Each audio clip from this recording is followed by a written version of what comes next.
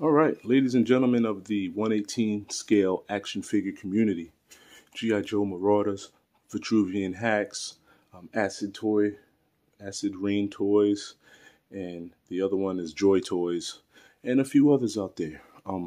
If you notice, these are my 3 APCs. I've customized them. They're all 3 different colors, of course you can see that, and I just want to let you guys know exactly what I did with them, and I want to customize them so that they actually do fit newer 4-inch scale figures. With that being said, the one in the middle I'm going to start with. If you notice, all 3 of my APCs have Marauder Task Force insignia on the front, and that's because Marauders is an awesome toy line, and I really like what they did with the 118 scale or 4-inch scale action figure line when it was dropped by you know who. So yeah, with that being said, this is my APC. This is the most customized one that I've done as opposed to the other 2. This one does not have any paint. It's still natural color from the factory, and still sticker sheet. The stickers are still original, and there may be 1 or 2 stickers on there that I added. So this APC, if you notice, in any APC as it comes from factory, it has a preset arranged seating inside, or I guess I can say a preset seating arrangement inside, where there's about, I think it's 18 seats, and then you have a row of foot pegs. Of course, if you are collecting more modern action figures, and you know that those foot pegs and that seating arrangement won't work for those figures because they're either too big or too small. So what I've done was I gutted that whole interior section out, and as you can see, I replaced the flooring, and I made this little bench area right here, and that is so it could accommodate 4-inch figures better. I could have measured that out and cut that divot out too, but no, I'd rather had kept that there. That I was thinking of making a gunner position. They'll sit lower if they're standing at a gun, and I just like that a little more. So maybe in due time I'll measure that out and cut it in. Also, you'll see I have on the rear these 2 gas cans. I'll tell you where I got them from in a second. But yeah, they fit perfectly with my 4-inch figures. At the bottom here, you'll see I have these tow hooks that I've added. You see those little black tow hooks? And I also have a tow hook that is capable of towing any G.I. Joe or 118 scale, 4-inch scale action figure towable equipment, and pretty much it works for me. This tow hook is actually from the G.I. Joe hammer. What I did was I got it and I pretty much taped it on with 20-pound sticky tape, double-sided sticky tape, and it works. It works perfect. You see that thing's not going to come off of there. I can tow, I can do all kind of things with that, and it still stays in place. I also use double-sided sticky tape here on these gas cans. These gas cans, just like these tow hooks, the tow hooks are actually glued on, by the way. You see them there? There are these little squares there that actually mount up to them perfectly. So I glued them onto those squares, and they work perfect, just like that. So with that being said, these tow hooks and the gas cans can all be purchased on eBay. And I know a lot of you have mixed emotions and mixed feelings about eBay, but they're super cheap. They're not expensive at all. But you can get those tow hooks, those gas cans, and you can get Pelican boxes. I'll show you those. the Pelican boxes, which I picked up 2 of those, 2 sets of the Pelican boxes. They come 3 in a set, and that's pretty much what you get right there. They come in different colors like orange, red, black, and yellow, I think. So with that being said, if you go on eBay and you're interested in purchasing some of this stuff, all you have to do is type in 1/10 scale RC car parts, and it'll bring up a host of things that are actually a little bit bigger than the G.I. Joe line, but they work very well with the vehicles, and they actually work very well with the figures. So you'll find things like I just described, the tow hooks, the gas cans, these Pelican boxes. You'll also find things like mounting brackets. You'll find broom shovels. You also find coolers for them, water jugs, a whole host of things.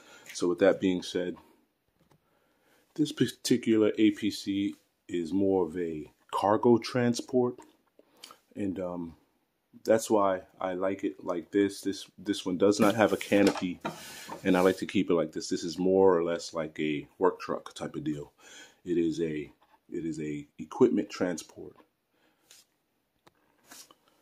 That being said, there's also customization up front. I kept the overall driver front panel with the steering wheel and everything like that. I just kind of cut it around so that it would still fit, but I needed to be able to customize the rest of it. That was the only part I wanted to keep. If you see here, I put these 2 seats up front. I could have painted them, but they actually work really well. I don't really worry about painting them. Actually 4-inch figures fit in there, which is really cool because the old setup 4-inch figures didn't fit. Alright, as you see, a modern figure will fit inside, and this is a 4-inch modern figure, and we'll slap them on in there, and as you see, there it is. He fits, and you can also fit a second figure inside of there. And in the back, grab out barbecue here, modern barbecue. This is how he would stand in those divots that I described earlier. If he's a gunner, at least he has that protection there. And this is how they look standing up in the back. I'll stand up. Oh man, they go right. So there you have it. Okay. So now let's discuss the other actual troop transport APCs. These have been painted, and you can interchange them. Like you can use the black canopy over the green body, or the green front cover over the black body. Interchangeable. Maybe I'll do some of that while we talk. But anyway, as you notice, these are still, there's not a whole lot added to them.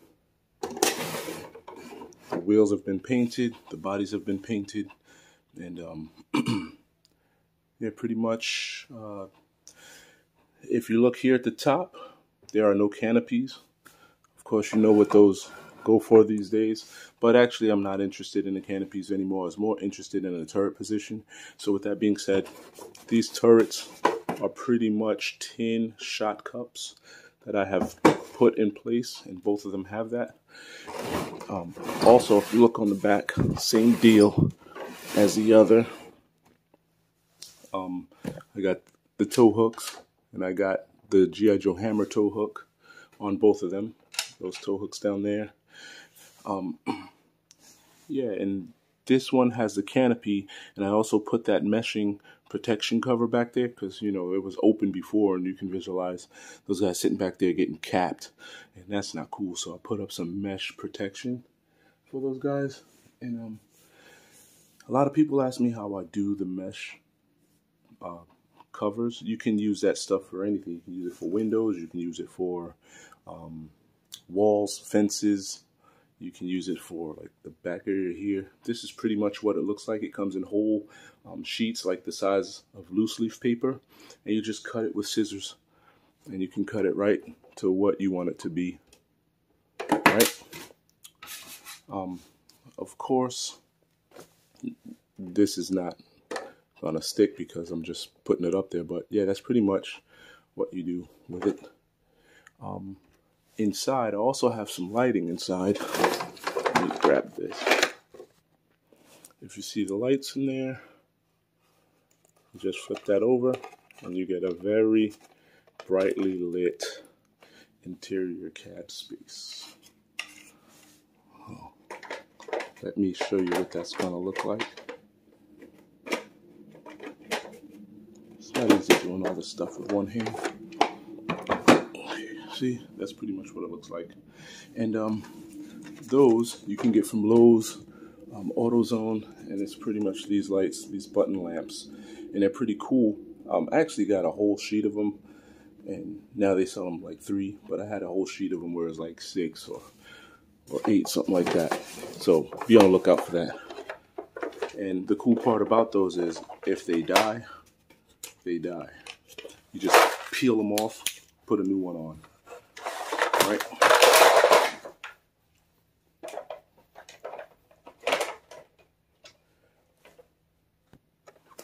All right, these two are identical, as in there's really no customization going on the inside. They were just pretty much painted and I painted them because when I got them,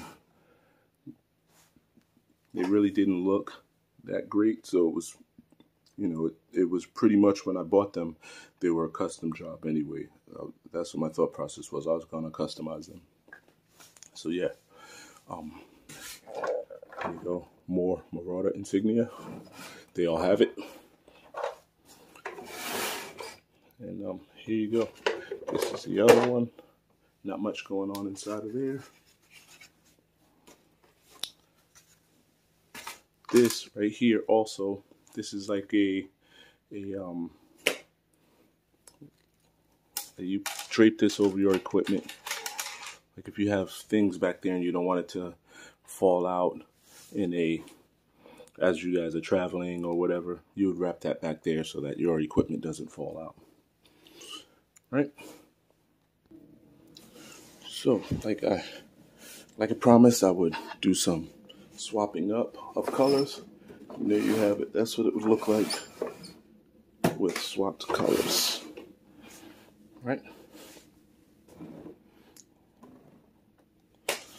Excellent. So here's the part of the game where we discuss what I actually use.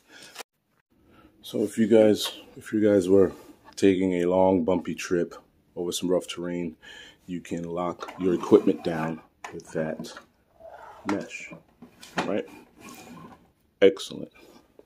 With that being said, that wire mesh, or I guess you can call it the netting, gas cans, tow hooks, those Pelican boxes, different water jugs. Then you also have like ice coolers. You can either get bottled water, brooms, all this different stuff to tack on there for your troop equipment carrier. You can get all that from 110 scale RC car parts on eBay. You just type that in and a whole host of things will come out. Secondly, this is the lighting that I use for both APCs. And this pack right here probably costs about $4. And you can pretty much peel it. They have double-sided sticky tape on them. So you can just, if they die, you peel them off, put another one on, right?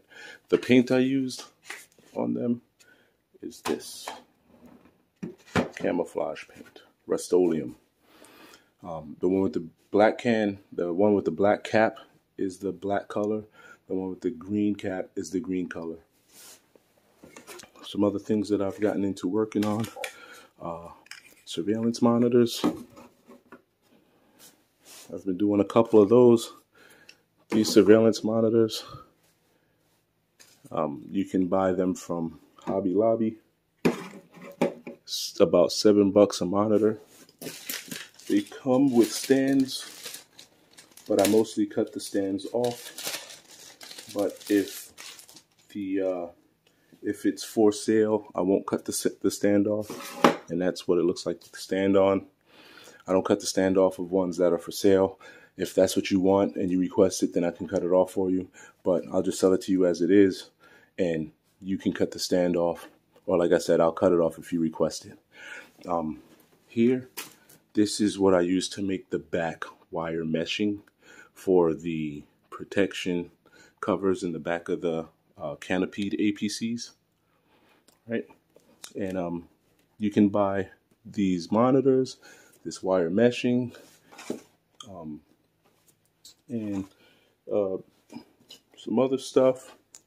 Hobby Lobby has a bunch of stuff you can use. Just go to Hobby Lobby and check them out. This stuff is called plastic canvas, and you see a sheet of it costs 75 cents. They sell it in all different colors. I've seen it in blue, yellow, red, black. This one is just a basic white color. This is silver. Then you have the black color that I used. All that can be purchased at Hobby Lobby. And like I said, if you want to customize with that, you can just cut it with scissors. I've also done weapon walls with it. One of my guns keep falling off. But that's pretty much what my weapon wall is going to look like. Let's just put that there. And of course, one of my guns fell off. I just usually use like a, kind of like a, not an epoxy, like a rubber grip that can just pretty much be removed whenever I want to remove it. You can use a hot glue gun to stick the weapons on there because that stuff is not permanent. So that's why I use that. Cool.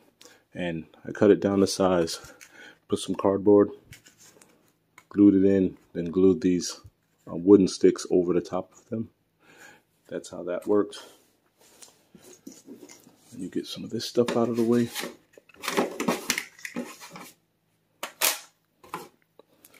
I've been making pallets. That's not my best one that I've made, but it's one nonetheless. Let's see.